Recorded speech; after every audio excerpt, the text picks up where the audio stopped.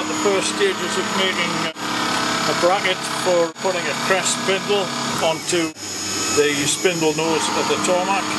You can just see I've drilled a couple of holes out. The main reason I've done that is with flood coolant, it's just not, the coolant isn't powerful enough to clear the chips from the pockets while the holes are being milled. So I drilled the hole right through and I'll brush out the cuttings from the bottom, and it should help a lot with recutting of chippings. So we'll see how it progresses. So there you can see the radius on one end being formed. Material slightly off centre to, well, not off centre, but there's no spare on there, so it's missing a full half circle, but it doesn't really matter, it's very close to what I want. Once this corner has been rounded off, I'll put a clamp. I will slow down the match valve to 0 at a convenient point and put a clamp in position so that it's well clamped at this end, and I will remove this clamp here because the cutter has to come around here and along here. But it's cutting fine. It's a nice cutting action, 10mm general purpose end mill. I use my end mill cutter grinder just to sharpen the nose up, and it's fine. It's a lovely ER25 tool holder. First time I've used it, and it's looking really nice. It's good. So there we have the hole finished. But as you can see, the profiling's gone quite well, and we're on to the last hole. There's a slight, I wouldn't say a glitch, but there's a part of the program just wants to round this corner off. I don't know why. It's not what I planned to do, but I'll stop the machine as soon as this hole is finished. It's quite nice having drilled that large hole there. It's allowing the cuttings to drain quite well. There you see the bracket roughed out. Next phase will be probably using conversational programming to put a slit across here and put some bolt holes and tap them to enable to clamp both this and this hole. So we'll see how we get on in the next day.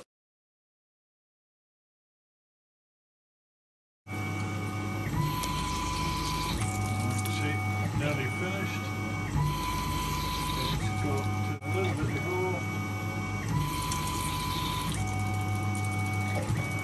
It's 2.3, one more peck and it'll probably finish. Just counterboring with a very blunt drill.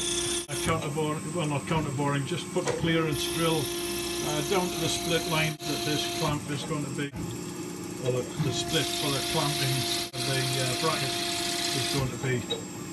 So that's it, it's doing alright. Just taking 1/8 of an inch peck each time. That should be cut nicely.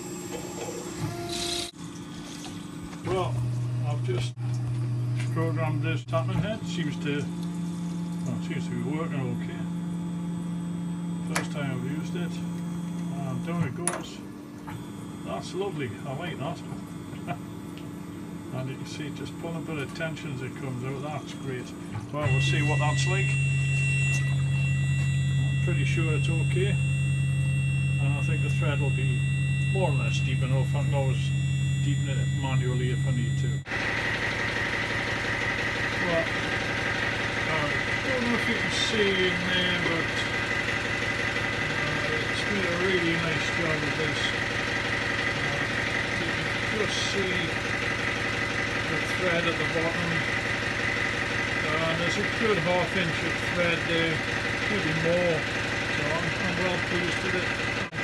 It was very easy to figure out, apart from the fact I had the machine set up in imperial units, so I was using a metric tap, so I just had to work out the pitch in inches, and once I did that it was fine just to put that in, and it worked really well. I'm very pleased with that. That's good. We're through this piece of mil end mill, 5000 RPM.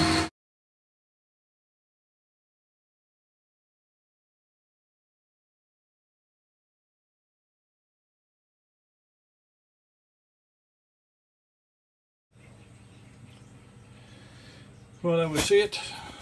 Oh, there we see it when my fingers out of the lens. Successful.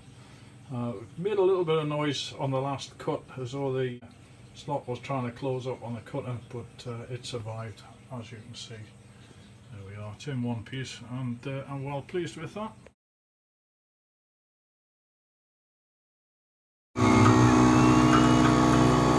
Okay, if you can hear me above the noise of this, we're making the bracket that fits onto the side of the Kress mount.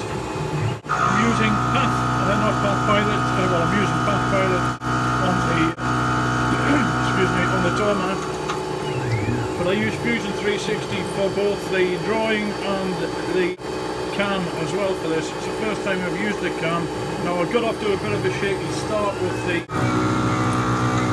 zero position because I hadn't paid much attention to it when I first used the program, so I kind of cheat a bit. And the top cut doesn't look quite right, but everything else seems to be going okay now. Since then, if you look at the screen, you'll see the profile that it's cutting, and it seems to be going okay. Put that on ISO view, you get a better idea. Bring it up size-wise, so you can maybe see where the toolpath is, etc. There we go, and you can see it's cutting quite nicely, so we'll see what happens at the end of it all. Might be a scrapper, might not. But you can see it's really taking shape now. It's cutting really well, I'm quite pleased with it. A little bit of chatter where it's cutting the width of the cutter, but that's due to me not sort of paying too much attention to the exercises and giving it too much to do on the far side of the work where you see that rather large pillar that's there. I'm just going to turn up the volume here a bit on this because you get an awful lot of recutting going on. You'll hear it, it crunches under the cutter. I don't like it, but there's nothing much I can do about it other than maybe think about getting some kind of air blast rather than cooling. You'll hear it as it cuts. Anyway, there's only another 2 more to go, another 2 passes, and then I'll think about finishing it using Pathpilot to dress it to thickness, cut the slot, etc. But I've got the holes for one. Well, there's the finished, well not finished, but the profile article. Cycle time for that was 36 minutes, which is pretty good.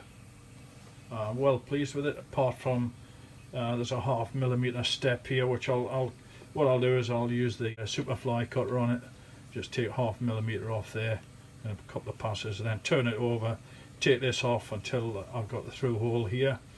In Pathpilot I'll do that, and then cut the slot here and drill and tap the clamping hole in here and 2 holes in there. But I'll do the rest of this in Pathpilot because it's just as quick to do it that way. I did actually attempt to do it in Fusion 360, but it didn't like some of the things I was doing with it. I need to educate myself a little bit more with the use of the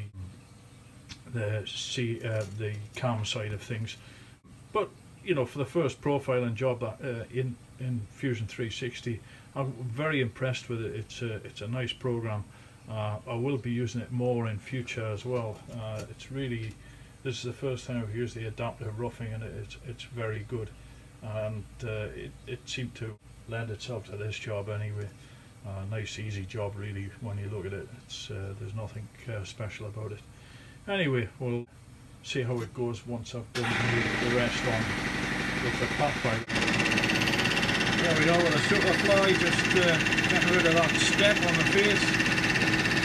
Nice beautiful finish with this good aluminium inserts in it. Really good. I've had to turn the coolant off, it just throws it everywhere. But it doesn't seem to have affected the finish any at all. Absolutely lovely finish. There you see, very conservative feed. I forgot I'm working in millimeters and not inches, so it's kind of a little bit slow. Never mind, it's working fine. Lovely. finish that cut. And this is taking down the final thickness using Path Pilot. Just you can see the tool path. It's just a straight line across the middle of the work. Using the facing tool or the facing wizard, you just tell it there's no Y step over or any change in Y direction. So it's just a linear movement of the tool across the face of the work, and also you give it your depth of cut. It's a very simple, easy to use program.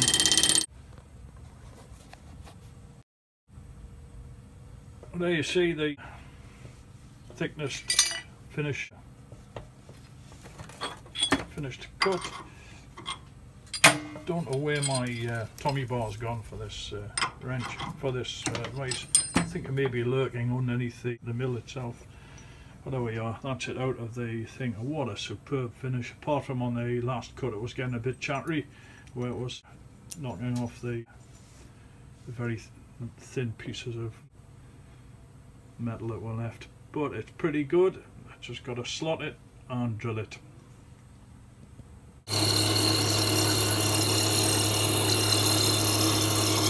We're pretty much on the last hex cycle now. Yeah, there we go. It's moving across to drill the second hole. Very slow. It's almost got the next position for the hole. That's it.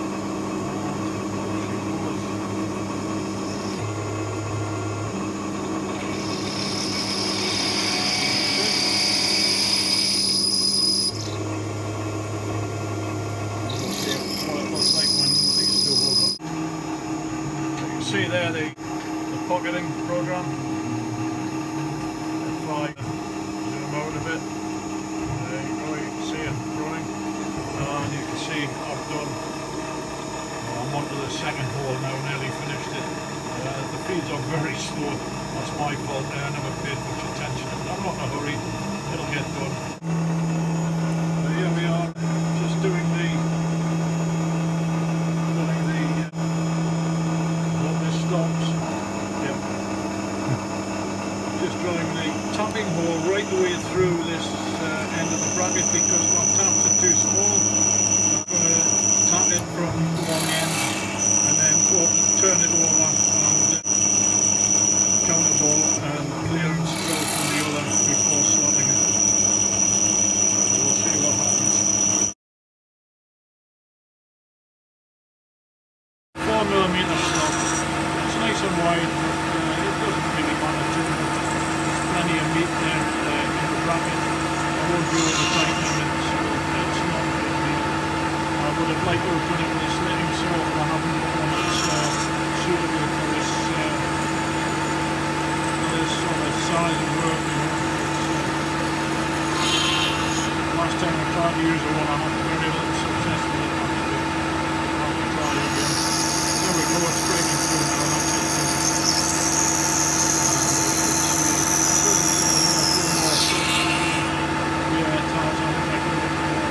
I told her to do 25 mils, so I'll take that away, you'll see the slots right the way through.